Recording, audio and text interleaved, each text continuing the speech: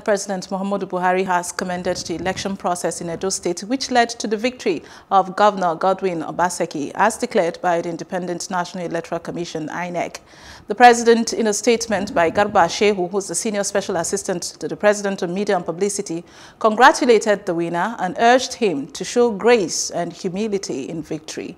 In his reaction to the outcome of the election as announced by INEC, President Buhari said, and I quote, "My commitment to free and fair elections is firm because without free and fair elections, the foundation of our political and moral authority will be weak."